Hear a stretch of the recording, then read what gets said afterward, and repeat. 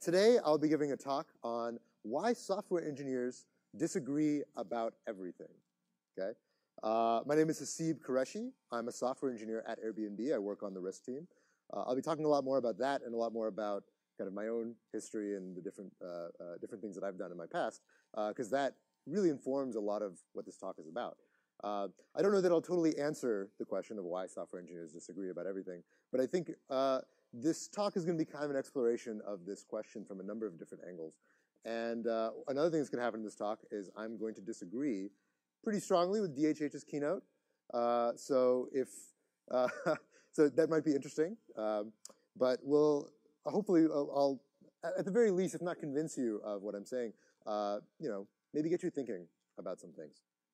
So this talk, in large part, is going to be about philosophy.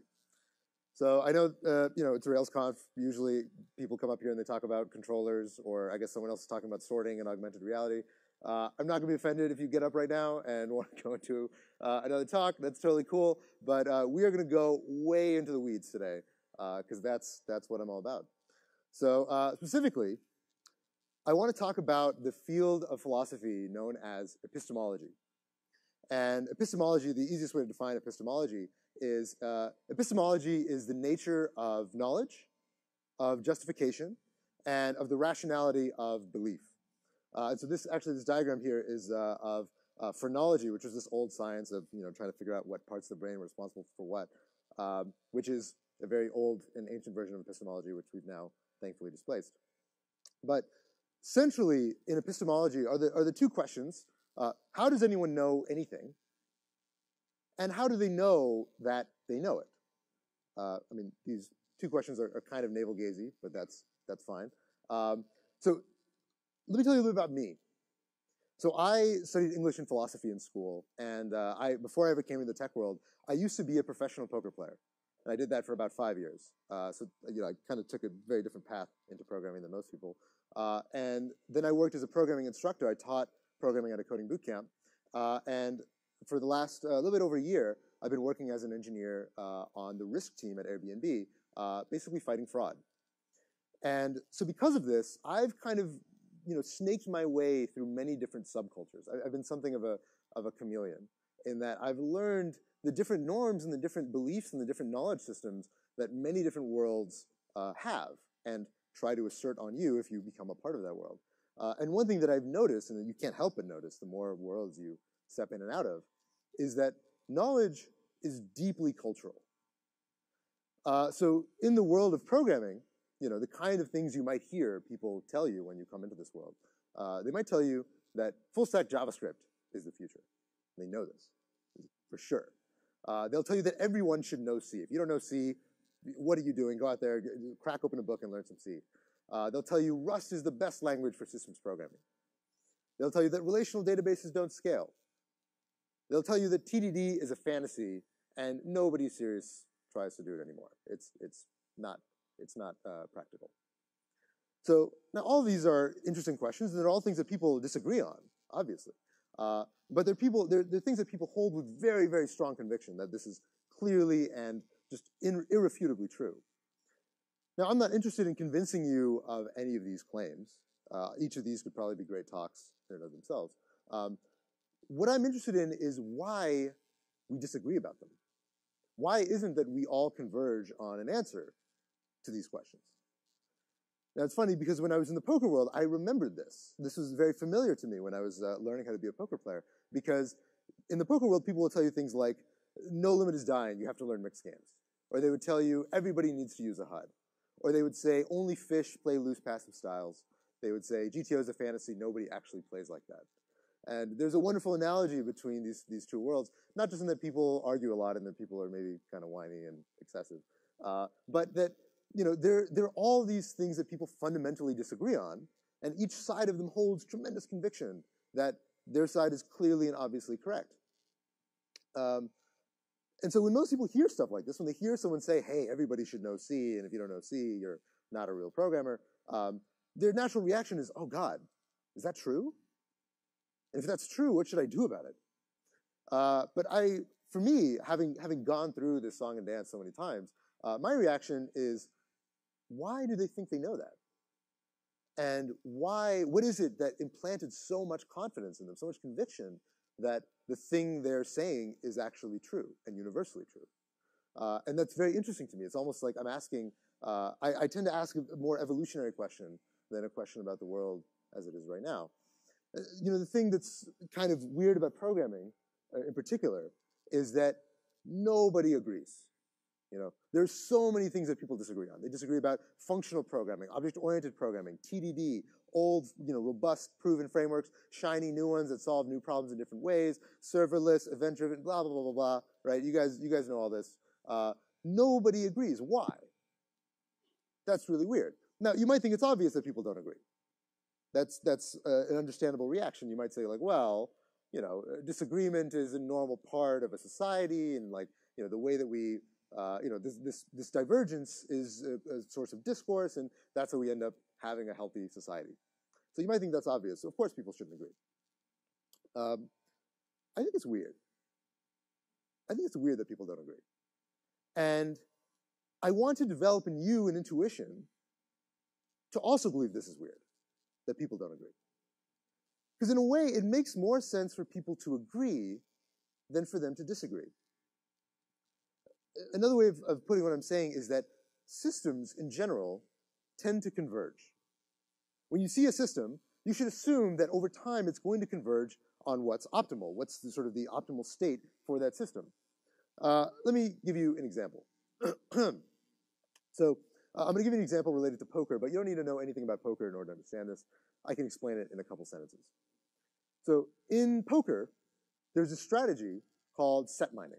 Okay, and set mining is very simple. So in Texas Hold'em, you get 2 cards, and if you want to set mine, what you do is you wait for 2 cards that make a pair. So let's say you get dealt a pair of 3s. Then what you do is you wait to see if you make 3 of a kind. If you make 3 of a kind, you bet it really aggressively, and if you don't, you just fold. That's set mining. Super, super simple. So set mining was a strategy that was pretty simple and pretty stupid. Almost anybody could do it, and it worked. It worked really, really unreasonably well, given how simple of a strategy it was. And so pretty soon what you would see in the world of online poker is that pretty soon, once people started talking about this, almost everybody started set mining at low to mid stakes full ring games. This strategy just kind of took over like wildfire. And what you could say is that the game converged on set mining. Everybody saw that set mining was the high ground, and they all moved in that direction. And so this is kind of one of the features that happened to poker after internet poker took off. So internet poker took off really around 2004, 2005, maybe a little bit before that as well. And if you think about it, before internet poker ever existed, there was live poker, right? But playing poker in a brick and mortar casino. And live poker was fundamentally really different than online poker in ways that people didn't really predict before it happened. So you can imagine live poker, you know, let's say in the 80s and 90s, you know, there are some people playing poker out in Phoenix maybe, there are people playing poker in Vegas, there are people playing poker in Dallas, people playing poker in London. And these different groups of poker players weren't really communicating with each other. You know, ideas that were germinating in London weren't, you know, going over the pond and showing up in card rooms in Dallas, right? People were kind of isolated to their little groups, and they were just playing poker and figuring things out as they went. But with the advent of online poker and the communication that it enabled for a lot of people, sorry, there was like a fly running around me. With the advent of that communication, what happened was that it allowed the system to converge, where suddenly somebody has an idea for a strategy somewhere in, you know, Dallas or New Hampshire or wherever, and suddenly they can share it, and everybody can learn about this strategy very, very quickly. And so what this meant was that the state of poker strategy, for a long time, it was pretty static. The way that people played in the 40s and 50s was not that different from the way people played in the 80s and 90s. You know, information just wasn't able to evolve that effectively. But with the advent of online poker, suddenly if you look at the curve of the complexity of poker strategy, it just takes off right after 2003 when online poker comes to town. And so right here is a graph. That audio is not playing, but that's fine. He's saying, look at this graph. This is a joke that didn't play audio. That's fine. We're going to roll with it. So this is actually a graph of, this is actually just a graph that goes up and to the right. It has nothing to do with what I'm talking about, but I thought it would give a sense of legitimacy to the slides. It's like, oh, this guy knows what he's talking about. Look at this graph. Cool. So the point is, The point is, online poker converged in a way that live poker never did. It was never able to. And this, to me, it makes a lot of sense. Like, of course, online poker is going to converge, right? When you have these people able to communicate, to see what each other is doing, and move around in this terrain, of course they're going to settle on what's optimal. And nature is full of convergent systems like this. So, let's say, for example, you're walking downtown, and you buy a loaf of bread. Maybe you're French, I don't know. And let's say you eat half the loaf of bread and you toss the rest on the street. Well, what happens is pretty soon, a bunch of pigeons, it's not like they're all in one place standing over watching you throw the loaf of bread, right? But pretty soon, one pigeon comes, 3 pigeons come, and then a chorus of pigeons from presumably all over town just come in and start, just binging on the piece of bread that you've left. And this kind of makes sense, right? Like the pigeons are able to very quickly come down to whatever's the optimal place for them to be. They eat as much food as they can, and they disperse back to wherever it was they came from, maybe to the next best piece of food that they can find somewhere downtown. So that's an example of a convergent system. So, there's also this great Rammstein album that actually I loved when I was a kid. This is actually just cell membrane in German because that was the only one I could find like 10 minutes ago. The cell membrane, you guys might remember from high school chemistry, there are water molecules on one side, they permeate through this membrane, and pretty soon you have the exact same pressure, the exact same density of water molecules on each side of the membrane. The system converges. And you see the same sort of thing in stock markets, a lot of natural phenomenon. It seems like this sort of thing is everywhere. So when I started working as a risk engineer at Airbnb, working in the fraud space, naturally, I started looking for convergence too. Because it just seems like one of those things that any sufficiently complex system should eventually have some optimal state, and it should find convergence. So working in the fraud industry is its own little subculture, its own little world. And the subculture is not just the subculture of people working against fraud, which is interesting, but that wasn't really what fascinated me so much. I mean, it is very interesting, but the really fascinating thing about fighting fraud is that you're actively fighting against a community of people. You're actively fighting against a culture that's optimized to take you down and to basically exploit your defenses as effectively as they possibly can. And so, really, there is actually a subculture that I can't see and don't have direct access to that's organizing and trying to attack all these, major online companies. And they're trying to make money. And that's really interesting. And so I wondered, how do fraudsters figure out what to do? I mean, what they're learning is pretty non-trivial, right? Like they're learning how to script, how to do, sometimes cross-site request forgery stuff, XSS, whatever. They come up with all these different ways to try to probe our defenses and attack us, and ideally try to make some money. How do they learn this, and how do they communicate this to each other? How does this knowledge spread in the world of fraud? Fundamentally, the question I want to ask is there convergence in fraud? And this actually, pretty soon after the new MacBook Pro replaced the escape key, we saw fraud go way up. So that was, one person laughed at that. That was, all right. There we go. Just a little bit. That's all I need in order to keep going. Cool. Awesome. So I just want to run with you through a quick example of kind of what a standard fraud scheme looks like. This is some site called Chipmunk. Does anyone know what Chipmunk is? Anyone familiar with this esteemed company? Great, then we're going to shit on them. That's great. So Chipmunk, let's say they cut some corners. They kind of implement a feature they don't really know exactly. They're not really thinking about fraud when they implement this, right? Like some product manager is like, hey, we've got this story. We've got to get up at the end of the week.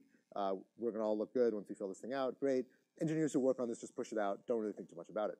So this feature is essentially some micro-deposit where essentially they verify that you own this account because they deposit 2 random amounts. You report them back, right? Pretty standard for some financial institutions to do this sort of thing. So let's say that they don't implement rate limiting. Easy thing to overlook. They go to sleep that night feeling great that they've launched this new feature, and pretty soon someone gets alerted, let's say at 2 a.m. that night, that somehow we've lost $100,000, which really should not have happened. And the only way you could lose that amount of money, obviously, is if fraudsters are at scale, repeatedly hitting this API, repeatedly micro-depositing money into their account and then just keeping it. And so people scramble, people are like, oh my God, I can't believe this is going on. They go and they try to patch this hole, implement some rate limiting, do some rules, maybe reverse whatever transactions they can.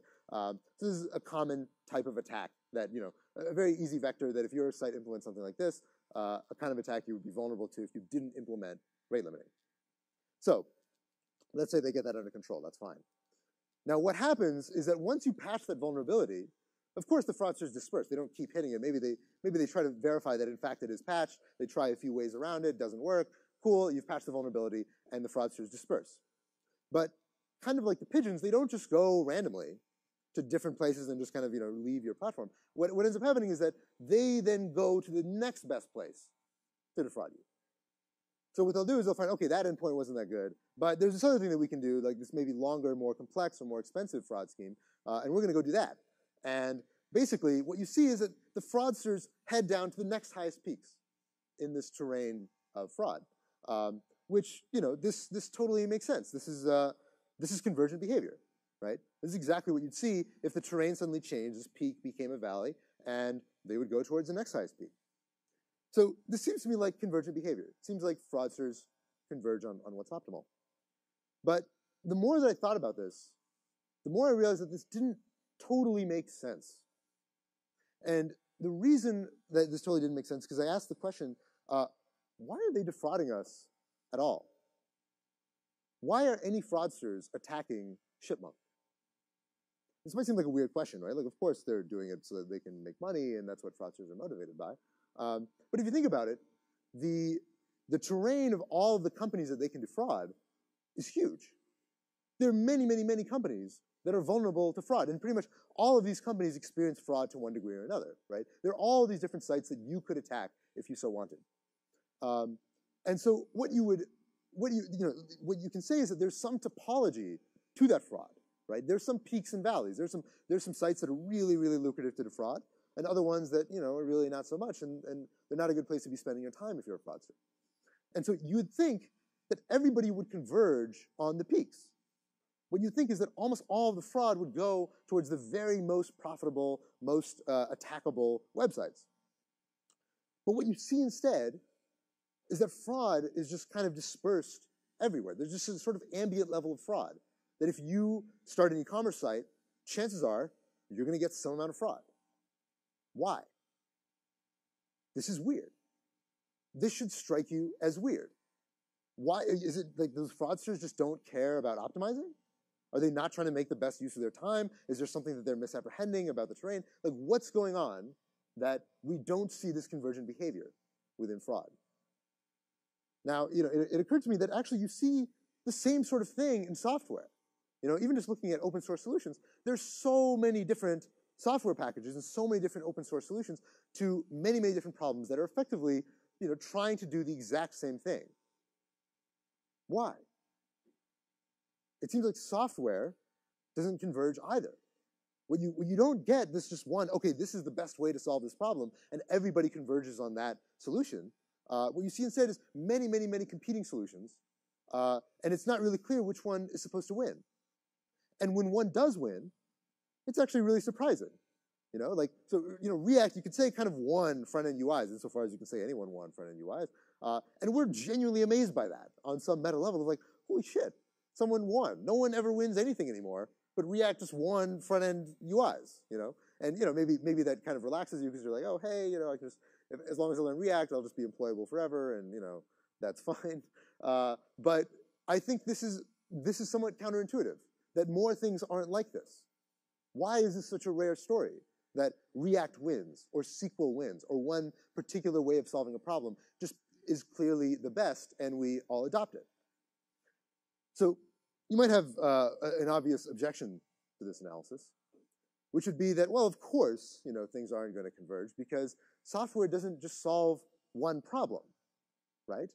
The obvious answer is that there are actually multiple terrains. So, you could say that there's a terrain for CRUD apps, and that looks different, and then there's a terrain for payments backends, and then one for social networks, and maybe the tools and the solutions that you use for these different apps are different, and that's why you see these multifarious solutions to effectively the same problem. But I don't think that's sufficient. Because even within a single terrain, you don't see convergence. Even just looking at CRUD apps, right? CRUD apps are, they're the majority of what people build. That's the majority of web apps are just, glorified CRUD apps, maybe with like Elasticsearch thrown on top. And like, because they're the vast majority of what people build, they're the vast majority of what people disagree on. So it doesn't seem to me like that's satisfactory to explain why we don't see convergence. And the thing is, you should want convergence. Convergence is actually good, because convergence means that we all see the underlying terrain. We all understand it, and therefore we all go and do the best thing. In the world of software, for the most part, we're not actually competing with each other. We're actually all kind of, at least to some degree or another, motivated by each other succeeding. When someone invents a great open source solution, actually everybody benefits from that. And most software kind of works this way. So the question I want to ask is, why do these systems not converge? I think there are 4 reasons, and I'm going to go through each of them. So the first reason why these systems don't necessarily converge is because the terrain is actually unstable. The terrain is changing. It's not just one configuration that you can just see something out in the distance, decide, okay, that's a peak, I'm going to go over that, right? The fact that the terrain is changing means that you're not really sure if you do go in this direction, that by the time you get there, the terrain isn't going to be different, right? And it also means, of course, that your terrain is moving underneath you. So by the time that when you originally came into Ruby on Rails, when I thought, wow, this is the hottest, newest, shiniest web framework anyone has ever come up with, and now it's 2017, and Rails is not the shiniest, newest, coolest framework that anyone has ever come up with. And so that terrain has changed underneath you. And that makes it hard for people to actually converge when there's so much change going on. There was this article that someone wrote on Medium a little while back, How It Feels to Learn JavaScript in 2016. Even if you didn't read this article, I'm sure you have an intuition of what this thing said, right? And we see this becoming more and more, I don't know if I want to say a problem, but more and more of a characteristic of software, that things are changing very rapidly. And it might be that pace of change is even increasing, which wouldn't be that unreasonable to expect, actually, as technology grows more and more rapidly. And you see the same sort of thing in the world of fraud. So say, for example, that Facebook has some kind of hole, some kind of things that fraudsters can attack. Let's say it becomes really easy to spam Facebook and do some kind of referral, click fraud, whatever stuff. So maybe if you're a fraudster, you're making $20 an hour defrauding Facebook doing this. Well, Facebook goes in, they patch the hole, and now instead of making $20 an hour, you can only make $3 an hour. But in order for the fraudsters to disperse and find the next highest thing, they might be just incentivized to say, like, hey, I don't actually know how easy it's going to be to defraud anything else, because that might get patched too, and that might, the terrain might just change out underneath me. So you know what? I'll just keep defrauding Facebook for $3 an hour. That's fine. Like, at least I know this is working during the time that I have it. So maybe that's some part of the explanation why you don't see this optimizing across the terrain. So the second reason why I think you see a lack of convergence in some of these domains is because of high switching costs, okay? So let's say that this is the domain that, let's say this is software. This is the map of the software world. And let's say that you live all the way on the bottom right. And the bottom right, let's say, is Rails land. And you go and talk to some wide-eyed, bushy-tailed developer who tells you, you know what, you just need to learn Haskell. And if you learn Haskell, all these type errors and nil checks and da-da-da, all that stuff is just going to go away, and you're going to live in a land of just pure programming bliss. Nothing will ever go wrong. Your code will be way more performant. You are just going to, yeah, whatever. Things are going to be great. The problem with that, of course, is that for you to actually engage in that switch, let's say even you see what this person tells you, and you agree with them, but this peak that they're pointing to is very, very far away.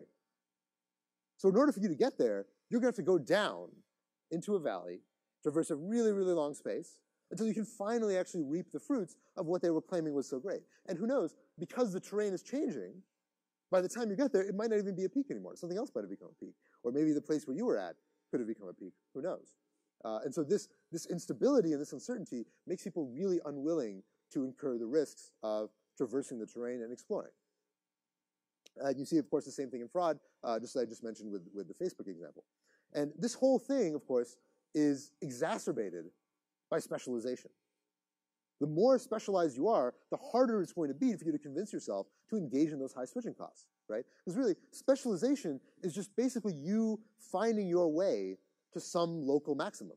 That's what specialization is. It's climbing as high as you can onto a local maximum. Once you're there, it just becomes really uncompelling to climb all the way down from that peak of specialization you've arrived at to go find the true global maximum, which might be very far away. And we've already talked about the fact that it's changing and uncertain. And so this makes it harder the more specialized we are. Same thing with fraudsters. There are fraudsters who are specialized in attacking one site as opposed to another, and it's hard for them to switch. They have to relearn a lot of new things. They have to start over in their knowledge. So the third reason why I think you don't see convergence in fraud or in software or in these other fields is information sharing is a very important part of how you get convergence, right? If you think about it, not all of us can actually clearly and lucidly see that underlying terrain.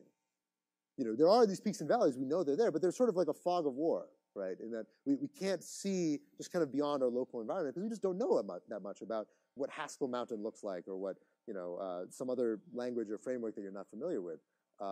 So in order for us to really get that sense of what the terrain is like, we have to share information with each other about what the terrain is. That's how we learn what happens if we go out far enough into the terrain and whether the costs are going to be worth it.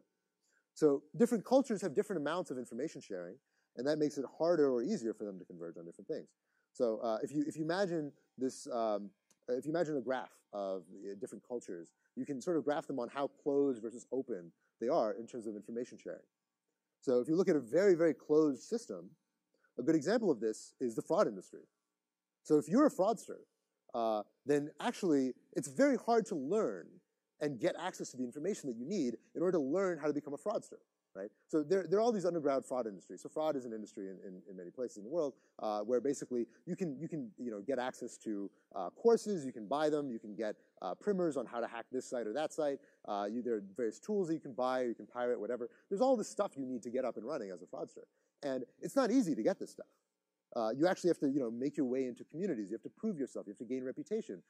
You can't just decide, hey, I'm going to go on Amazon and buy a textbook on how to commit fraud, right? It doesn't exist. You can't do that. You have to go in through a very specialized way, and not all information is actually readily up for grabs.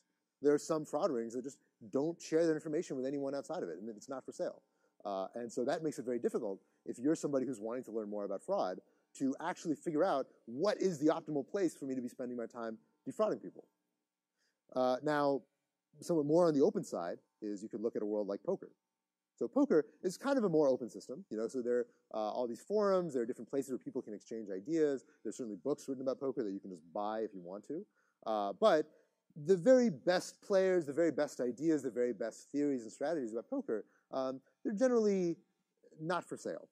The people who hold them and the people who profit the most from them tend to keep them close to the chest. So you get a lot of resources that are okay or that are really crappy that are openly available, but the very best stuff sometimes is hard to find and hard to actually gain value from. And then on the other hand, if you look all the way to the right, you find the world of software.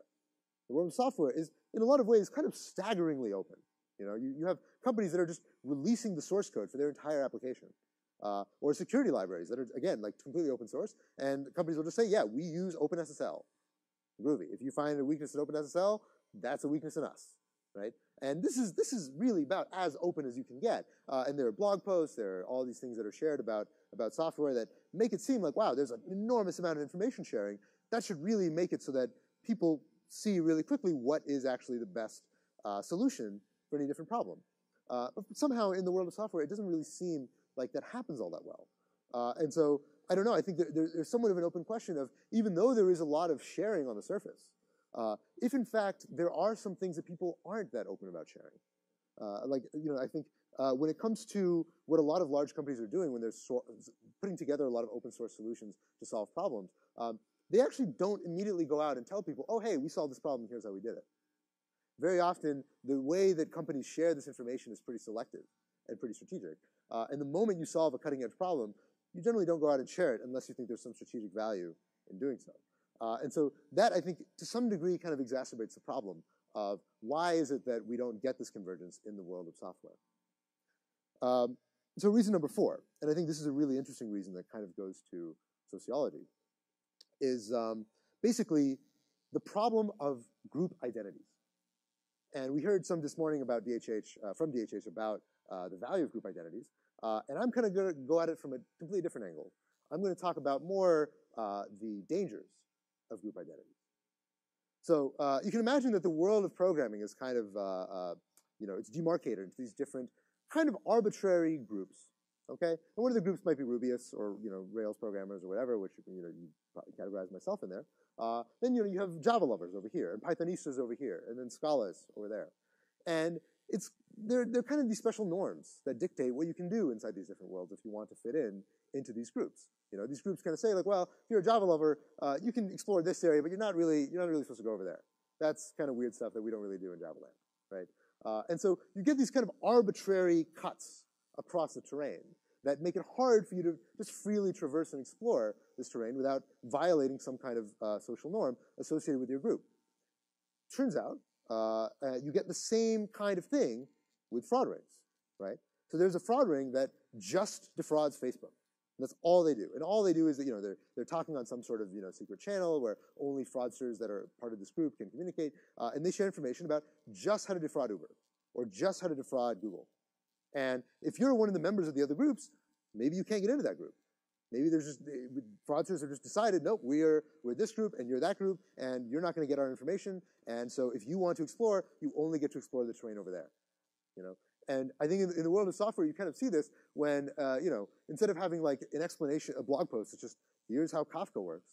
There's the blog post, Kafka for Rails engineers, right? Or the blog post, XYZ for Rubyists. And this, again, is like kind of reinforcing that demarcation that, hey, I know you want to go explore that stuff. Let me show it to you in the way that's appropriate for our group. And I think this is really fascinating to me because being somebody who's relatively new to the subculture of software, I can immediately recognize this behavior. And I think it's pretty well explained by this theory in psychology called social identity theory.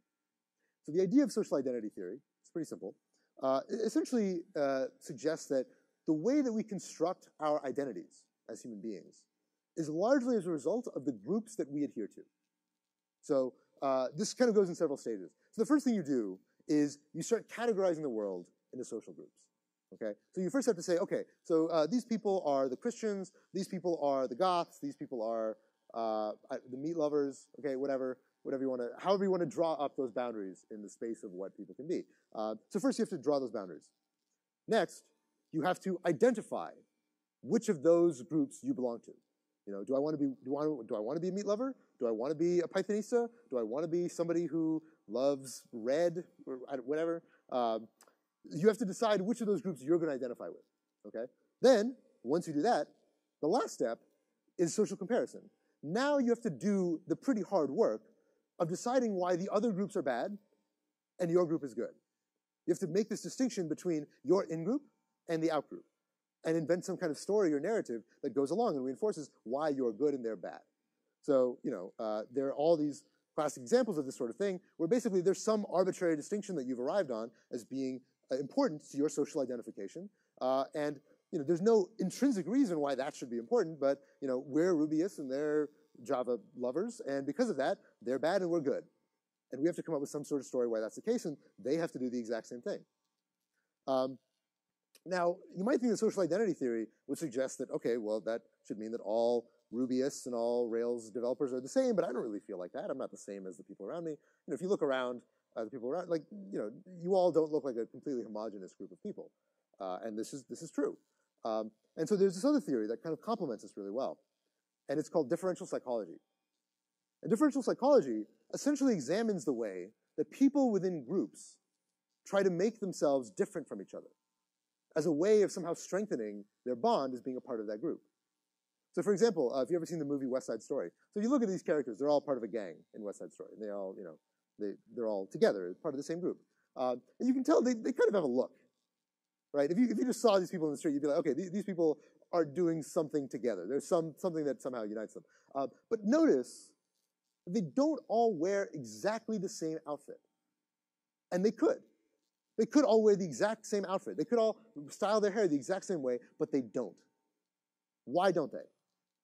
Why don't they do that? You'd think that maybe that would strengthen their group identity. If they all literally did the exact same thing, they would be a stronger part of that group. But it turns out there's something intrinsic to us as human beings that even though we're a part of groups, it's important for us to differentiate ourselves. We actually expend a significant amount of energy just differentiating ourselves within the groups that we're in as a way of almost masking our identities within that group, right? As a way to not make ourselves feel that like, hey, I don't have any identity outside this group because I seem to be wearing the exact same thing everyone else is wearing and doing the exact same thing everyone else is doing. We'll expend a lot of energy in order not to feel that. So that's exactly what you see these people in West Side Story doing. And so I want to draw a little bit of analogy here, is that there's something kind of similar going on when you look at something like this, where we're expending this energy. You know, if you imagine this underlying terrain of, you know, software, and let's say this right here is Rails Mountain, there's a lot of energy going into making it so that, you know, it kind of looks like we're exploring this big terrain, but really everything is actually still within the bounds of this group. Even though we're talking about, you know, Kafka or Elixir or whatever it is, we're still keeping you as a part of this group. And that identity is actually reinforced by you being here in every single way. Even the fact that you're going to these different talks talking about different technologies, you're still seeing it as a Rails developer. And I think this is bad. I think this masks the severity of the problem of social identities, making it harder for us to actually converge and actually find what is genuinely optimal. It allows us to kind of distract ourselves with this story that like, hey, we're exploring these different things, but really underlying it, we're not. So I think we should really want to find convergence. We should want to find the true global maximum. So as software engineers, what ought we to do about this? And I don't know that I have perfect answers to this. I think these are all really intrinsically hard problems. But I do have a couple of pieces of advice that hopefully might be instructive to some degree. So the first piece of advice is an adage from Paul Graham initially, where he said, keep your identity small. And really kind of what this means is to, as much as you can, as much as is possible, jettison the labels that you've very easily come to identify yourself with. And so that's to say, you know, don't think of yourself as a Rails developer or as a Ruby developer, but instead think of yourself as a software engineer, such that whatever ends up being the right tool for the job, and that tool might be Rails, tool might be Ruby, might be something else, that's what you fundamentally use. You solve problems in the world of software. And right now, it might be very beneficial for you to go climbing up this hill of learning more about Rails or more about Ruby, but eventually it will not be. You can imagine 10 years from now, you'll be working on something, and Rails probably won't be the tool you want to use 10 years from now. In fact, I would, right now, I actually consider myself to be, I love Ruby, I love Rails. I think they're really awesome and wonderful tools. But I would be probably pretty disappointed in myself if I was a Rails developer 10 years from now. And that was what I considered myself to be. I'm a Rails developer. You know, when DHH was talking about the article about COBOL programmers, that, you know, there are people still making money for banks working on these super antiquated COBOL applications, you can bet that there will still be Rails apps 10 years from now. And I'm sure that you'll probably be able to fetch a pretty penny, you know, basically managing these 10-year-old, 12-year-old, 15-year-old Rails apps. But is that fundamentally what you want to be doing? Or is what you want to be doing to solve problems with software, however those problems end up changing and however those tools end up changing? The second piece of advice I want to give, besides keeping your identity small, is pretty obvious, which is to explore the terrain. And exploring the terrain, to me, it means more than just kind of, you know, paying lip service to different things. I'll be like, oh, okay, I don't know what Kafka is. I'm going to go to this talk, or I'm going to go to that talk. It means fundamentally to do things you've never done before, okay? It means to do things that are kind of scary to you. It means to take real risks. And when I say real risks, I'm juxtaposing that against fake risks, which I think are a real thing and something you should caution yourself against. A fake risk is one where you actually retain all of your safety, all of your comfort, all of your prestige, all of your knowledge, all of your abilities, where it's like, you know what, I'm still a really awesome person, everyone respects me, I know everything that I'm doing, but I'm also taking this risk. No, you're not. No, you're not, right? The risk comes when you give up, you actually walk down the hill. And walking down a hill is uncomfortable. It's scary. It makes you nervous. And if you're not actually doing that, then you're not really taking a genuine risk. Another way of saying this is go to DjangoCon. don't actually go to DjangoCon. It probably sucks. But there's probably, like, if RailsConf is the only conference you're going to this year, reflect on that. Reflect on what that means. Whether it means that you are actually taking risks that are important. So, and finally, of course, I think the most important part of exploration is just to have fun. And when you let go of the idea that you constantly need to be moving up, and that in fact it's okay to move down and to take risks in a way that potentially make it harder for you to get your job done, that's okay, and allow yourself to have fun doing it. And I think that makes just the whole process a lot easier. So that's it for me. I'm Haseeb Qureshi, a software engineer on Risk at Airbnb. If you're a senior software engineer or a data scientist, we're always hiring. And yeah, thanks for listening.